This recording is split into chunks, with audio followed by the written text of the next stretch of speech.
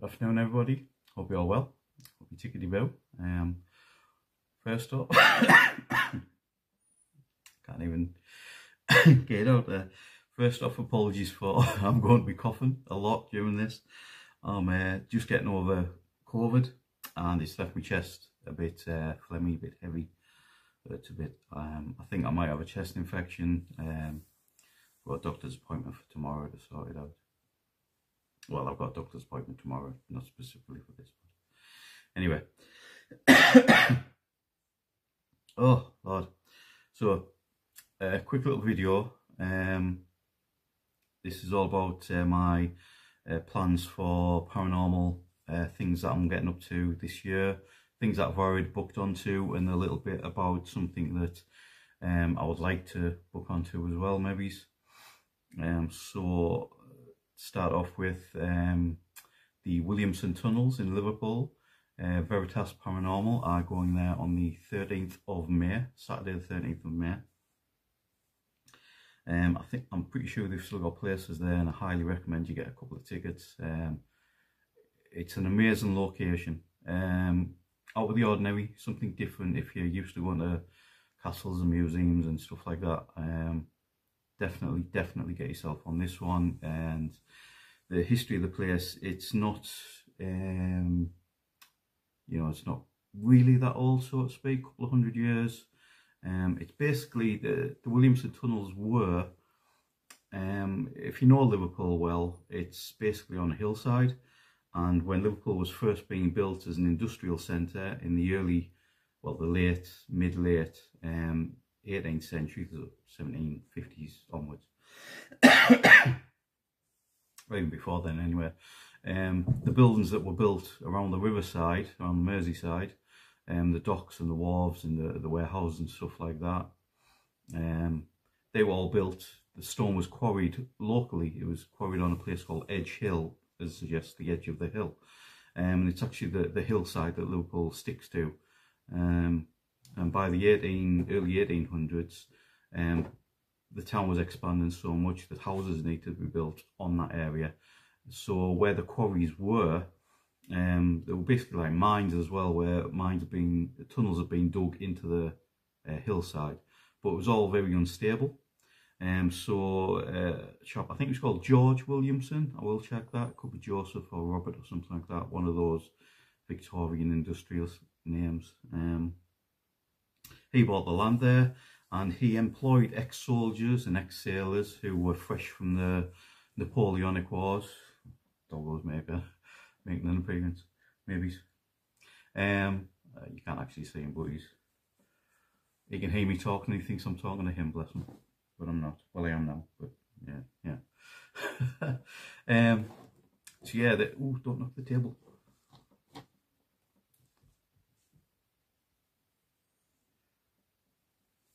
Oh, just this one still on. Oh, this house is spooky. Where was I? Yeah, these tunnels and everything. He employed lots of ex-sailors, ex-soldiers. They'd been demobbed, so to speak, at the end of the Napoleonic Wars. We'd beaten Bonaparte. He was under lock and key, St. Helena. And yeah, all these soldiers were unemployed and needed work. They needed to learn a new trade, and he hired some expert masons in, and he trained these men up to become masons themselves. And they learned their trade, shoring up these tunnels, carving intricate stonework, things like that. And what's left behind was pretty much filled in, really. The Victorians used it as a dump. So there's like the people who run the site, but the council own part of the site, and there's the Friends of the Williamson Tunnels, they run part of the site as well. And I'm pretty sure it's just the Friends who are going and digging out these tunnels now, digging all the old rubbish out. So they're finding lots of things like old pots and jars and things like that, and old toys and shoes and bones as well, which domestic what's called, like carved bone from when people got the tea, so to speak. Not so much skeletons from people, murders and stuff like that. You never know. They've still got a hell of a long way to go, so you never know what they're going to find. Oh, excuse me. So yeah, I'm pretty sure, I've asked Rob, he's the head honcho at Veritas Paranormal, and he's pretty sure that it's the Friends of Williamson tunnels, their sections that we're allowed to go down. And yeah, the tunnels are just amazing, they really are. Part of them were used as shelters during World War II, but they've, like I say, they've been digging out quite a bit lately in the recent years. I first heard about it maybe 4 or 5 years ago. I'm sure I've seen it on Facebook. There's like a little news item kind of thing. And I saw it, and I've seen like a few news bits, and they, like I say, the Friends of Williamson Tunnels, they've got their own little YouTube channel showing what they've done, what they've been taken out and stuff like that. And I've followed it for a few years now, and it's really, really fascinated us. And when I seen this event advertised, probably late last year, you advertised it, Rob, and I was very much up for it. Yeah, definitely. It's I know it won't be on many people's bucket list, but it's definitely on mine. I'll tell you that. And like I say, I highly suggest, if there's tickets left, snap them up, because this place is going to be brilliant. It really is. I cannot wait for it. 13th of May, Saturday the 13th of May. Liverpool, yeah, it's a great town, good night out and everything. The event finishes at 3 in the morning. Normally I would book a hotel and go back to the hotel for a couple hours kip, but I only live, I think, 2.5 hours away from Liverpool by train.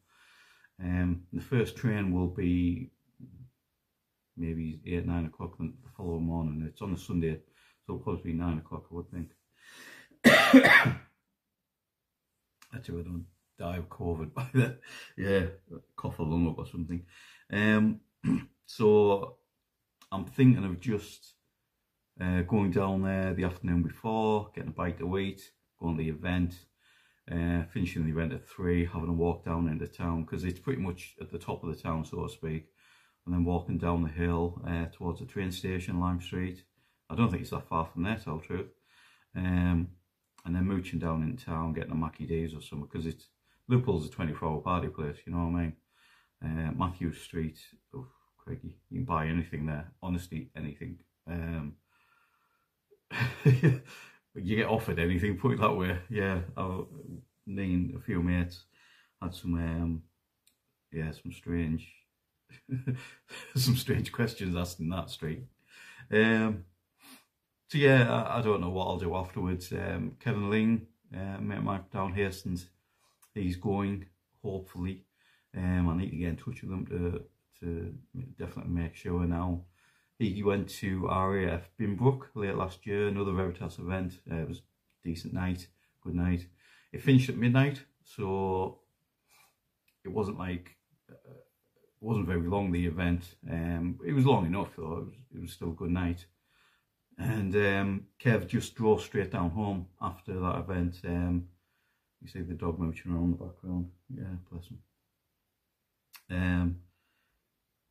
Yeah, he just went straight back down home. I booked a room for the pair of us. It was very much a room which came straight out of, remember Daniel Radcliffe's Woman in Black? Woman in Black or Lady in Black? It's Woman in Black, isn't it? Yeah.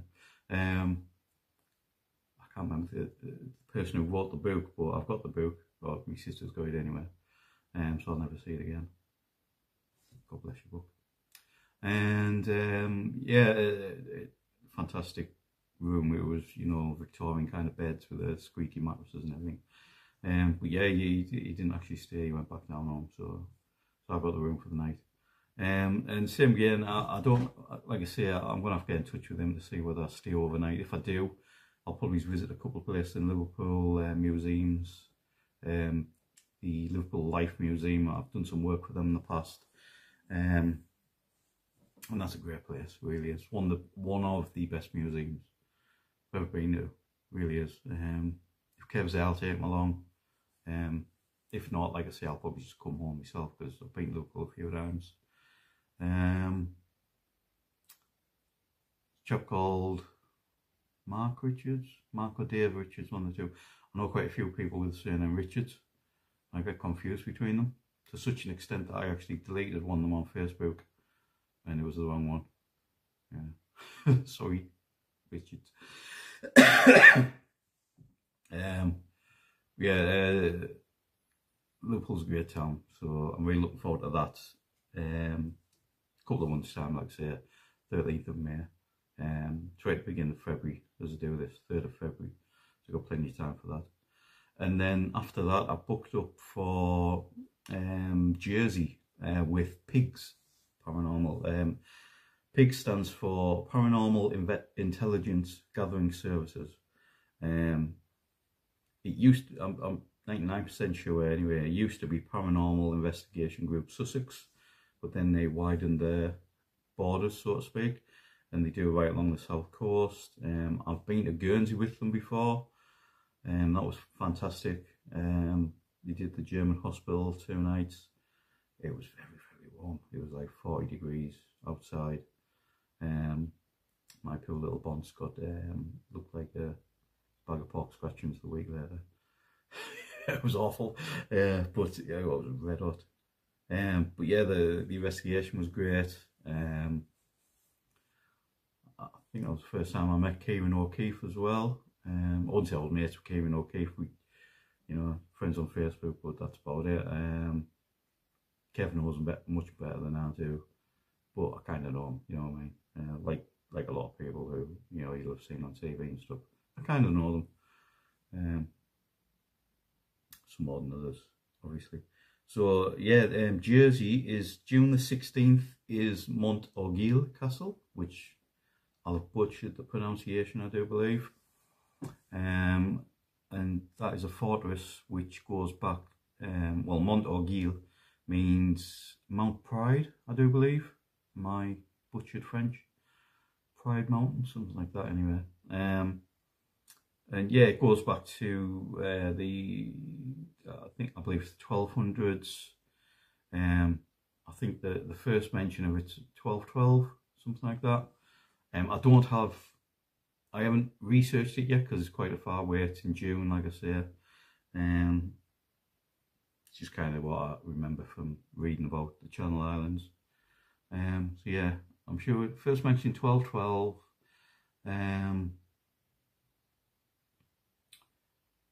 Because we lost the Channel Islands. Channel Islands became part of the Kingdom of England in 1066 when William the Conqueror became King of England and Duke of Normandy. And then it was kind of, after he died, his sons fought over, you know, fought to become the same as he, basically owned the same land that he did. His youngest son Henry eventually did. But then he died without a son. His son actually died before him in a ship tragedy at sea. Going from Barfleur to, I believe it was Southampton, something like that, Portsmouth maybe. And his ship hit some rocks and he died. Bless him, William, he was called. And when he died, there was a massive civil war. Stephen of Blois, I pronounce it that way, Blois, maybe. He was nephew to King Henry I, and King Henry I wanted his daughter Matilda to rule. But a lot of the barons said, "Hold on, she's, you know, got boobs, she can't do that." So we'll back Stephen.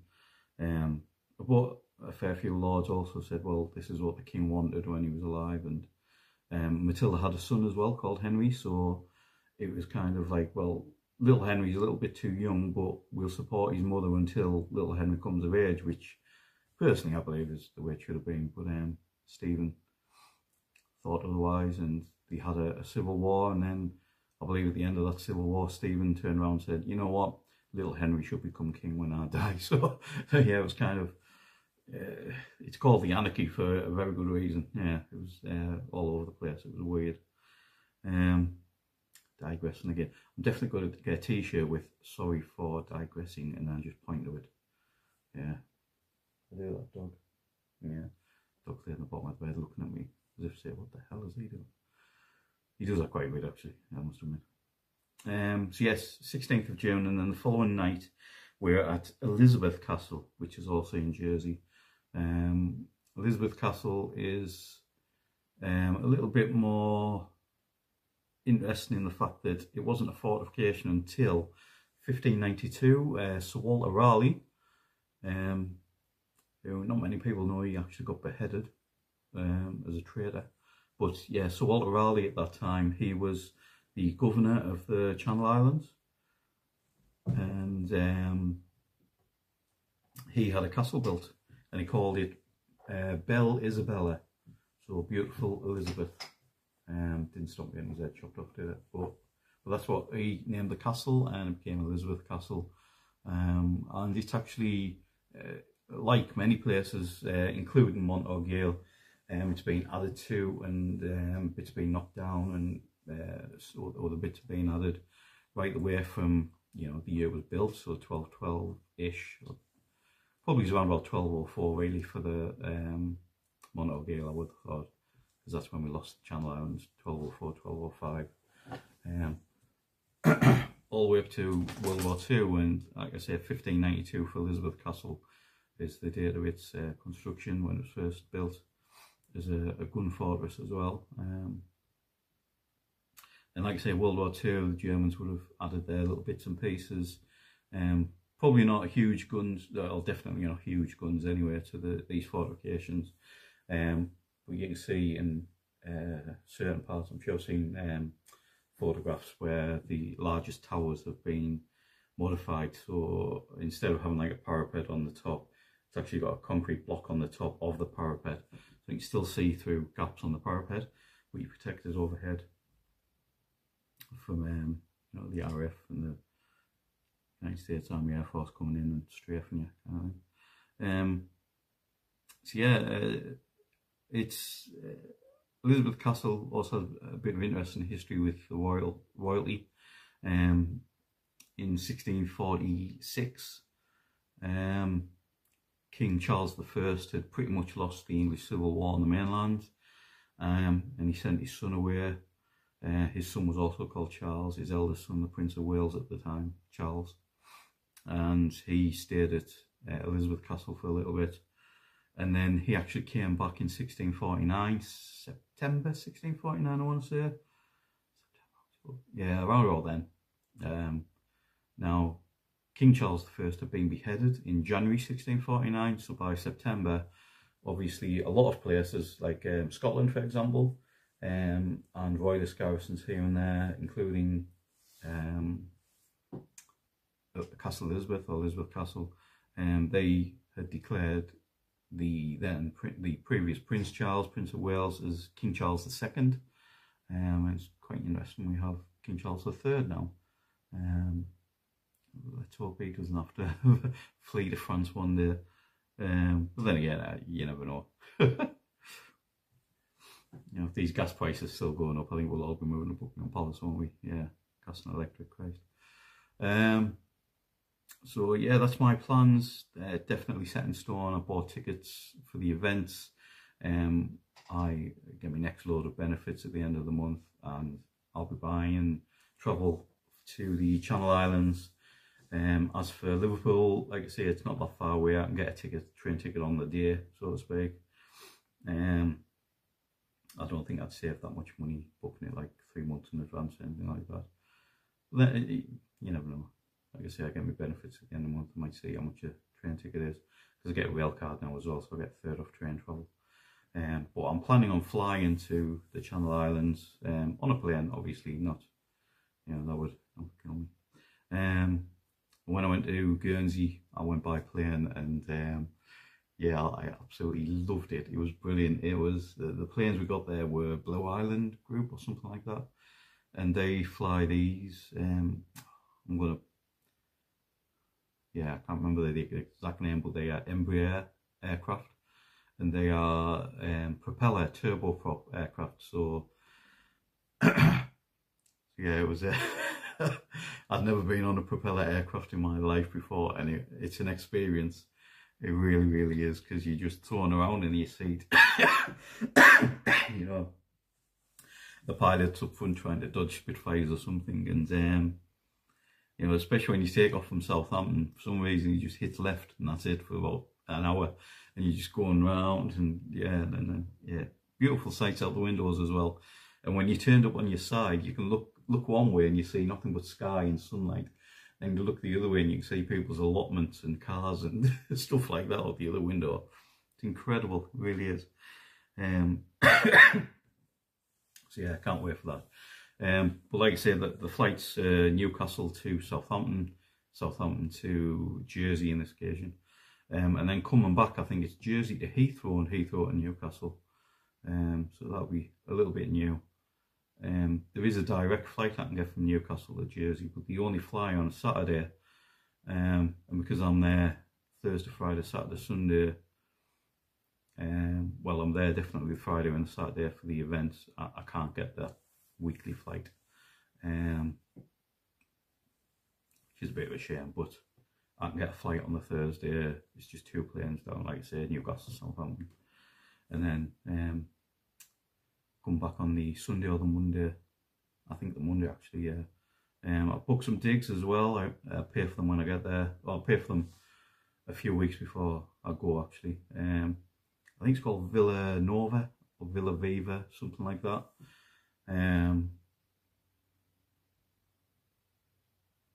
What was the name of that place in Only Fools and Horses that Del Boy and them stayed at in Margate when the bus blew up and the trains weren't running? It was off Villanova. The Villa Bella, yeah. You can try the Villa Bella. Yeah, brilliant. Love Only Fools, yeah. So yeah, they're the 3 places I've booked up to so far. And Pig's also doing an event later in the year at Mitchell and Priory. And I've been there a couple of times. The first time was nothing much happened. I don't think the first time I went there, but it was a place I'd always wanted to go because I'd heard some great stories about the place. And the second time I went there, I got a very interesting thing happened, basically, some phenomena. If you know anything about Mitchell and Priory, one of the first people, well, sorry, they used to have people live there and look after the place, like a custodian. And there was a chap called, I think it was Chris. Oh, what the hell was he called? That's going to bug me forever now. I'm going to have to ask Michelle Hatchell. No, I'll ask her later. But this Chris chap, he moved in the early 90s, I think. And I mean, this story's on Most Haunted episode when they went there, and it's on a couple of other paranormal programs as well. So you've probably heard it if you've seen those. And basically, when he moved in, there were lots of weird stuff happening. And one of the things was he was laid in bed one night, and I can't remember whether he said he lived in the room below where this happened or above where this happened. So, but he heard like scratching in the middle of the night as though furniture was being moved or something was being dragged along the floor. And he eventually got the courage to go and see what this noise was, and he went. I'm sure he went upstairs. He said to this old office kind of thing. And he opened the door, and when he opened it, the noise stopped. And he looked inside, and there was an old writing bureau, which I would love one of them for this room. Yeah, even if it is haunted, you know, Peggy, the ghost, will there. Enjoy the company, no doubt, while I'm out and about.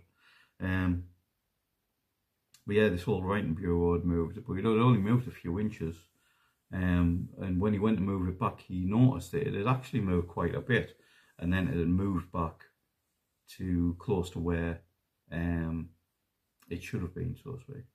And when he moved it out again, he noticed that 3 of the wheels were working, but one of the wheels wasn't, and it left a scratch mark on the floor. And this scratch mark was in like an 8, either an 8 or like an infinity sign kind of thing.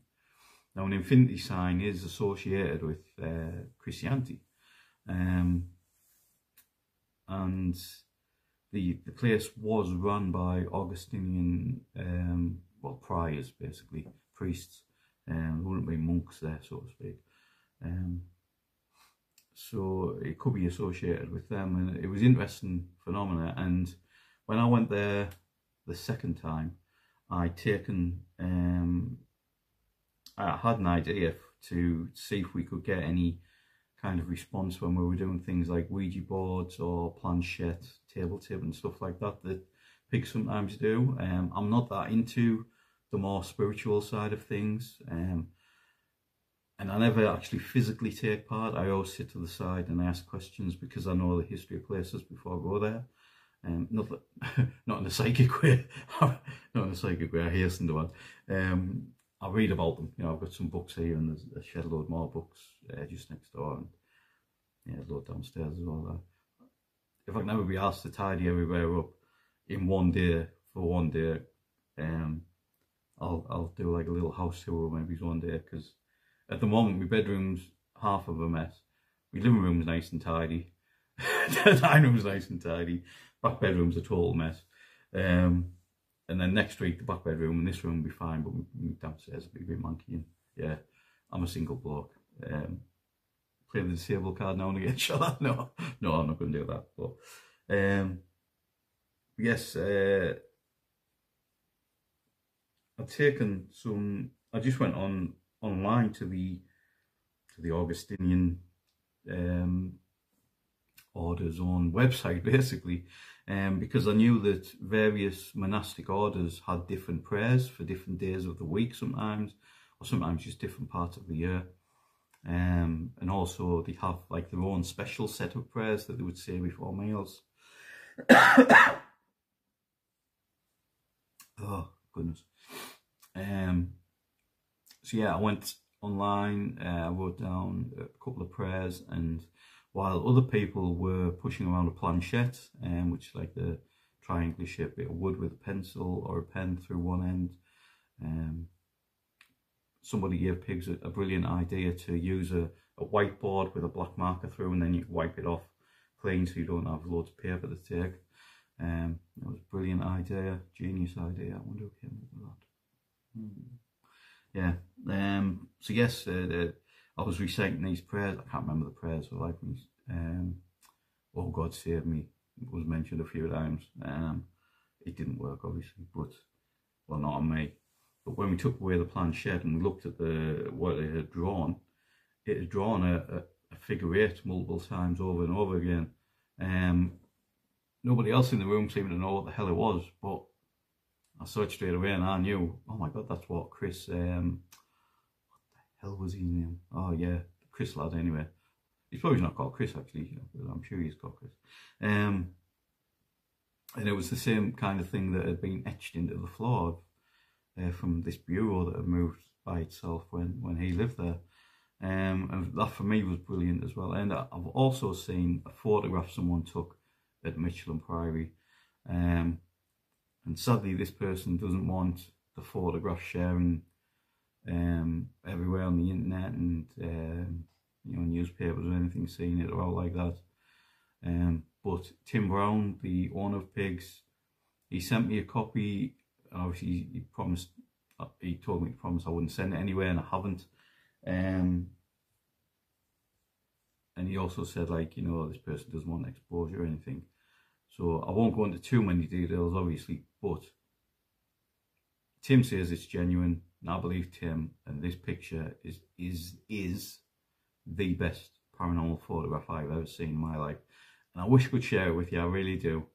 But I deleted it off Facebook a long time ago, so I don't even have that picture now, that image anywhere. Like I say, you gotta respect people's wishes when, you know, that's what they want, you know. If they want to release it at a later date, it's their picture, they can do that.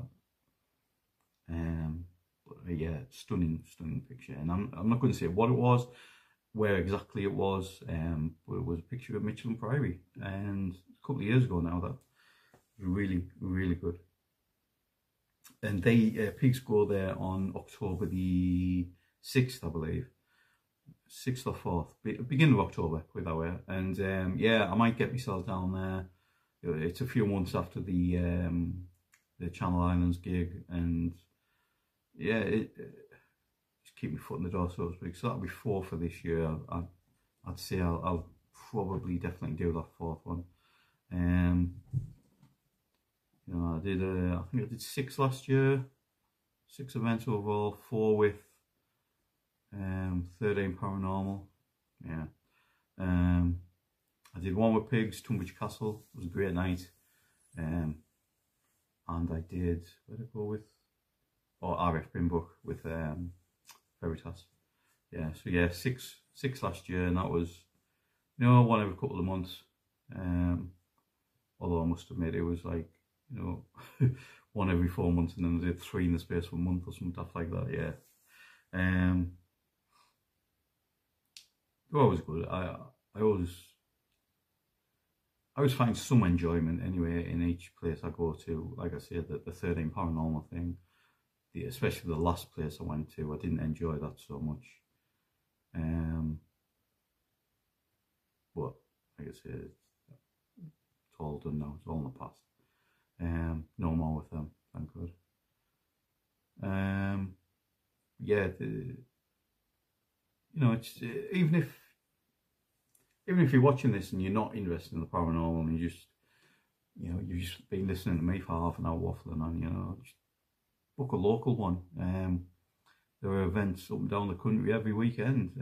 Different companies, different event companies, all various methods, various talents as well, I would say, you know, with regards to knowing what they do and the way they make you feel, the customer service aspect and everything. And yeah, just give it a go, even just once in your life, and you might be hooked. You know, this might be a hobby that you take up for the rest of your life. You'll definitely meet some decent people. You definitely, you know, the amount of times I've been on events and I've been chatting to a fella and he's like, oh yeah, the wife dragged me to this, I've got no interest whatsoever. And then by the end of the night, you know, he's got his little dowsing rods and he's going all over this, and he's like, oh, this is amazing. And, or he's, you know, he's got his got his K2 meter or whatever, and he's, oh wow, it's amazing, this is brilliant, and you know, it's really good. It's really good.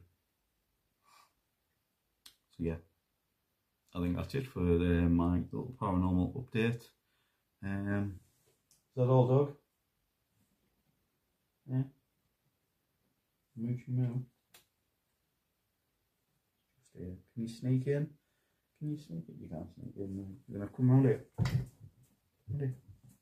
No, not there. You're gonna knock the tripod and then you'll be broke. We'll be broke.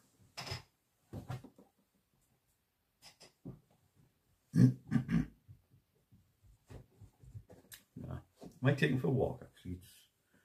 The sun seems to be coming out, and there was the fresh air. Yes. Even though that window's open. Should we go and give somebody else COVID? Eh? Yeah, okay, let's go and do that. I'll go outside and kiss the stranger. Right. Ciao for now, folks.